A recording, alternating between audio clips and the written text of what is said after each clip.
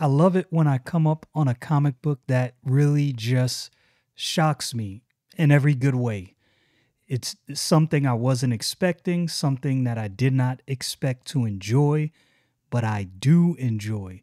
The guys over at Ghost Machine Comics are really putting out some quality stuff. Now, it's put out under the Image Comics Publishing Company, and I'd been seeing this book for a while, but I picked up Geiger. Now, this is from the same people who brought you Rook Exodus, which I actually picked up a physical copy of Rook Exodus number 5. I cannot find 1 through 4. As soon as I can find those, I'm going to pick up those as well. But I picked up Geiger. Didn't know if I was going to enjoy it. The way these guys are telling stories, it really works for me. It's comic book titles that I wouldn't typically be interested in, but I am. So we're going to go over to ghostmachine.com. You see the character. It says, out past the poison wasteland lives a man, even the night crawlers and organ people fear. Some name him Joe Glow, others call him the Meltdown Man, but his name is Geiger. And this is, like I said, it's done really well.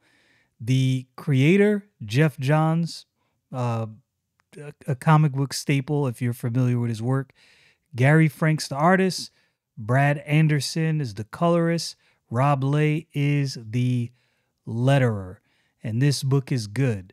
So I want to really just get into a review of the book. I decided that I'm going to try to do this more often. I'm going to try to go into full-on reviews of different books. And for this one, the way these books are done, I just really believe that these books warrant theme music.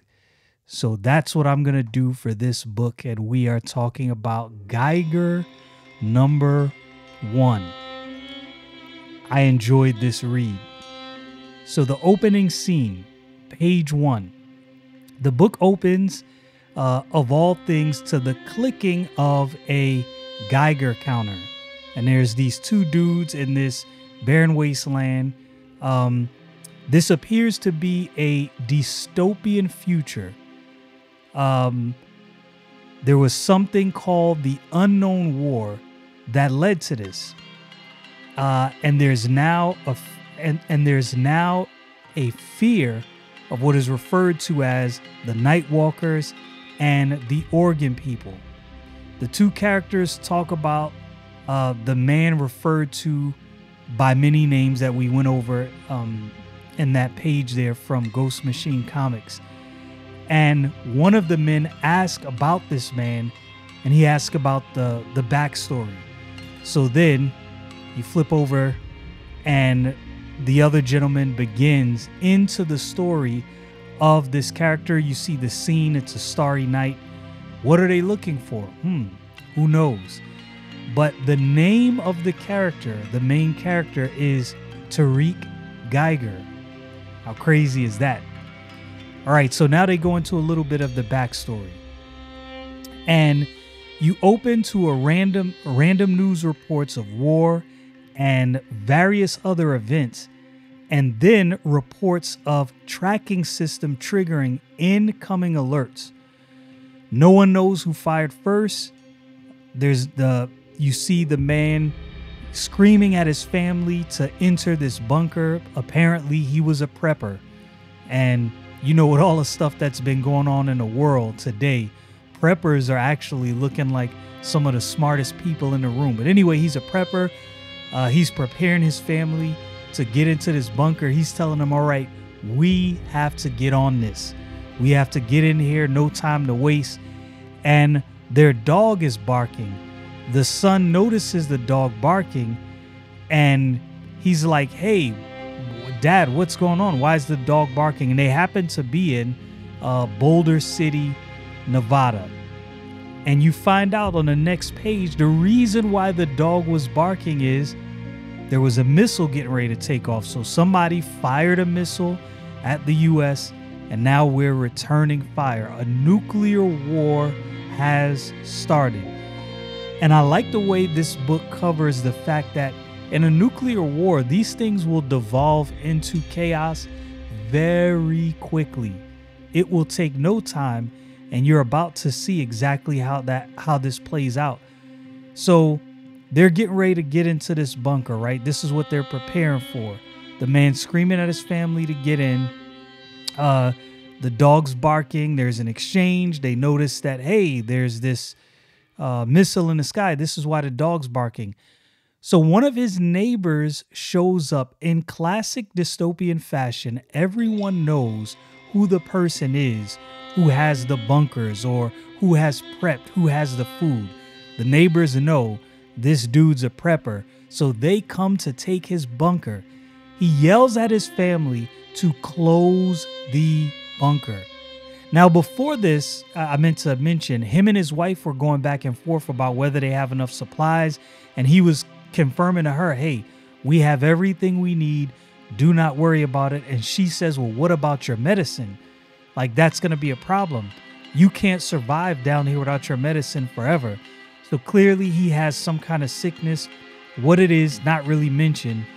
And so now the neighbors show up and they're like, hey, yeah, we're going to take this place that you're calling home, this bunker that you've built.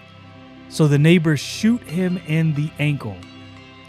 So now he can't go anywhere. He screams at his wife to close the bunker. This is a man trying to protect his family. He's not trying to have any of this. He's like, close the bunker. So, of course, reluctantly, she closes the bunker. And once that bunker is closed, the neighbors can't get in now. Like, there's nothing they can do about it. So they threaten him. They're like, yo, open this bunker or we are going to kill you. Now, this man wants to protect his family. Tariq Geiger, isn't it? It's kind of, I like the fact that they named the character Tariq Geiger, right? You know anything about a Geiger counter? I'm not going to get into all of that. But anyway, so the neighbors threaten him. They shoot his dog. He's yelling at his family to close the bunker, and they finally close the bunker. So the neighbors think they're going to force him to open a bunker. Now, if you're a man that's out to protect your family, it does not matter what these neighbors say. You're not opening this bunker. It's not happening.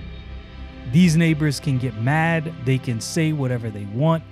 That bunker will absolutely stay closed. And if I was him, I would have done this same thing. I'd have been like, look, you're just going to have to kill me because this bunker is staying open. They shoot his dog. They shoot his dog. Oh man, you shoot a man's dog, you've gone too far. But he's protecting his family. He does not want his family to die. He will sacrifice himself for the sake of his family. I like books that tell stories like this. You don't get this too much anymore for several reasons, but they venture into this man who's going to protect his family. And now the nuclear explosion comes. And I just want to say this. Whoever is doing the editing for Ghost Machine, whoever's going over these books, doing the colors and everything, this is some great art and it is some great colors. These dudes are really doing a good job. Just from what I read in Rook Exodus and what I'm reading in this book right here, man, this is amazing. So now we are 20 years in the future. And the men are afraid to be in Boulder City. These men that are in this this gear. I'll get into the gear in a little bit. But they're afraid to be in the city, or one of the men at least is afraid to be in Boulder City, and he wants to leave because he believes all the horror stories. He's heard about the Oregon people and the Nightwalkers, and he's like, yo, I don't want to be here. And there have been stories of this man who glows. They've all heard this story, but the other two men are like, yeah, whatever. We don't believe this. We're not having any of this. So they have that back and forth. And then in the next scene, they notice this, a bunker. It looks like a small bunker with the doors blown off, and there's something in it. But then they turn around, and adjacent to that, there is something else. Well, what is this something else that they've now seen? What they see is the entrance of another bunker, but there seems to be this compacted metal trash neatly put together around this bunker. What is this exactly? Now, if you see a structure like this, they've been sent out by what they refer to, by the way, as the king. So in classic fashion, and look, I think this is actually close to reality. If the world devolves into chaos, what you will have is factions, people, individuals that will take charge and take control. I don't think that's something that you'll be able to get away from. I think this is just the nature of the beast. This is just the way humans move. You see how fast things devolved in the beginning of this book. I don't think that's far from reality. So anyway, they see this bunker. It's huge. There appears to be this compacted metal trash of some sort surrounding this bunker, neatly put away. And they're trying to figure out, okay, what is this? What is going on here? So they're going to try to pry their way into this bunker. They want to get in. They're trying to get supplies. They were sent on a recon mission, but a man appears. Now, this man doesn't have on MOP gear, and they find this weird. Now, for those who were never in the military, MOP gear, that stands for Mission-Oriented Protective Posture. So this is the gear, the PPE, personnel protective equipment, that you would put on if there was a biological, chemical, or some kind of nuclear disaster. So that's what these men have on. And they're looking at this dude and they're like, yo, he does not have on MOP gear. There's an exchange back and forth between them. And what they say is, because he tells them they're trespassing, they should leave. So they're like, yo, if we're trespassing, you should have put a sign up. Now, first thing, they're bugging. If I'm these dudes, I'm like, this is a nuclear fallout zone. This dude is hopping around here like he's Superman and he doesn't have MOP gear on. I don't think I want no problems with this dude. They're not really thinking really clearly in this moment. That would be the moment where I'm like, yeah, I think it's time for us to leave. He jumps down. Now, these cats clearly are terrified. How's he surviving? He has no gear on. He seems to be a physical specimen. What the heck is going on at this moment? So this is when the absolute beatdown begins. He is beating these dudes down. They should have left when they had the opportunity before this beatdown. And then he tells them, you want a sign? I'll put a sign up and it'll be neon. He starts to glow. So now they find out, yo, these stories that we've heard, this is true. This is actually true. So he gets them up out of there. They run, of course. They're afraid. And this dude is glowing. Like I said, I like the fact that his real name is actually Tariq Geiger. So there's this two-headed wolf that shows up, this black wolf. Now, apparently he's talking with the wolves. I'm not exactly sure what's going on with that. Now, here's what I wonder. In Ghost Machine comics, I'm assuming, I don't know this because I'm not well versed in Ghost Machine comics. I've just gotten into this. I'm assuming that the events that happen on Geiger maybe have something to do with why the people on that other planet in Rook Exodus left the planet. Maybe it's disconnected. Maybe it has nothing to do with each other, but maybe it does. I don't know. Somebody in the comments, let me know if you're really familiar with Ghost Machine comics. Anyway, these dudes go running terrified. Somehow he's talking with this two-headed wolf. I don't know exactly what's going on, what kind of connection they have. The wolf doesn't talk, but clearly there's some kind of inaudible message that he's getting and he's responding. Or maybe he's just delusional because he's been out there for a while. So he's eating, the wolves are eating, and he wants to read a book, but he's like, I've read all of these books over and over again, and nobody writes anymore. This is a dystopia. Of course nobody writes anymore. People are just trying to survive. So he goes to the bunker, and he is talking through the bunker as if his family can hear him. Obviously they can't hear him. They don't know he's out there, but he's protecting his family, and apparently he will protect them to his dying breath if he has to. It's a hero story. So now the scene switches to what appears to be this king that the other three gentlemen were talking about. And he's having an interaction with one of his subjects, right? Funny, the world was civilized. And well, I'm not saying that having a king or a noble isn't necessarily civilized, but the world was beyond that. It devolves, and now the world gets back to this thing. So there's a gentleman that comes to talk with the king about the recent events. And there's different factions. One of the factions is Safari Bob. And I guess there was some kind of pact they made that they would not go into this wasteland where Boulder City is. I guess it was agreed upon.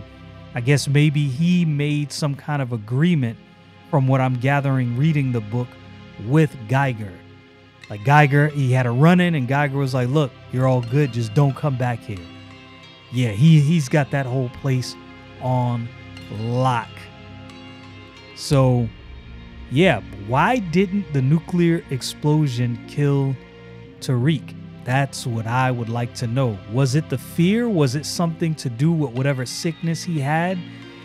I'm curious to see how they tell this story. Now I want to buy some more of these books. Anyway, we find out that this king is a pompous little brat. His father was king before him, and now he's king, and he wants to make a name for himself. So he gets report that these three men came back and was like, yeah, this Geiger guy, yeah, he's kind of really a thing, and we saw him, and they're terrified.